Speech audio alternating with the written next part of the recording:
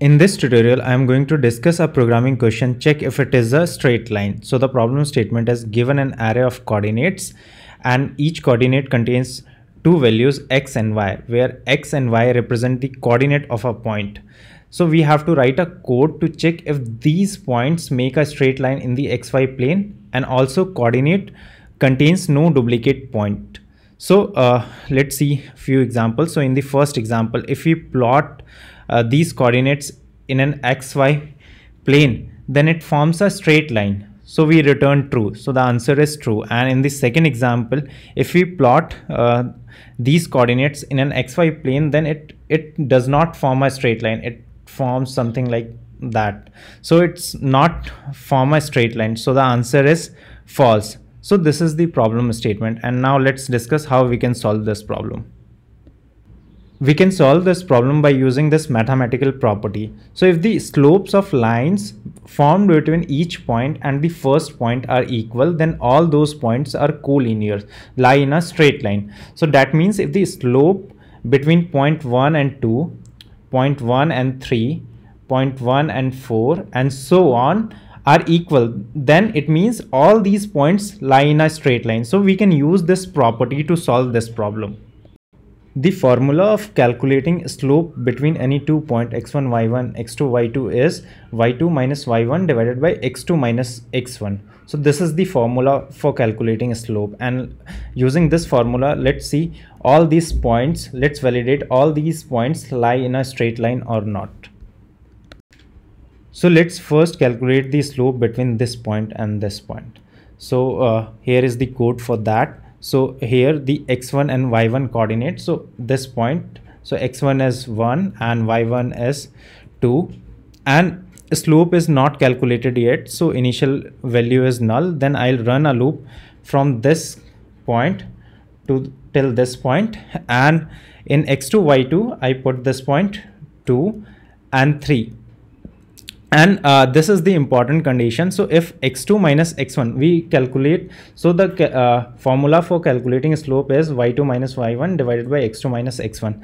So we ensure that if the value of x2 minus x1 is 0, so we can't divide anything by 0. It will throw an arithmetic exception. So we simply return false. Else if the slope is not calculated yet, so we calculated the slope and we move to next iteration. So we don't have, so we compare the slope between this point and this point. So first we need to calculate the slope between these this point. So once the slope is calculated, then we calculate the slope between this point and this point. Then we are able to compare whether these two slopes are equal. If it is equal, then calculate the slope between this point and this point.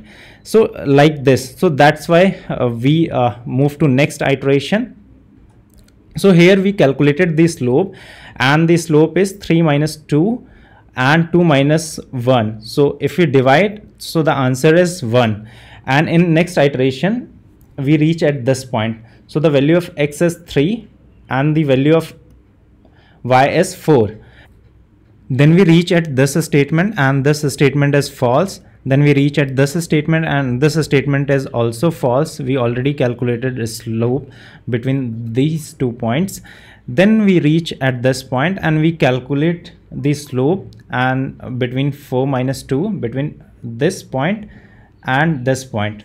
So this is the y2 and y1, and then x2 minus x1, and 2 divided by 2, which is 1. So both the slopes are equal, so this condition is skipped. So till now, till this point, these three points lie in a straight line. So let's verify the fourth point. Now we calculate the slope between this point and this point. So in next iteration, we pick this coordinate. So the value of x is 4 and the value of y is 5. Again, this condition is false, this condition is false, and we calculate the slope between this point and this point. So here 5 minus 2 and 4 minus 1. So 3 divided by 3, which is 1. Again, till now, till this point, all the points lie in a straight line. Then we calculate the slope between this point and this point. So we pick this point, and So the value of x is 5 and the value of y is 6. Again, these two conditions are skipped and we reach at this point.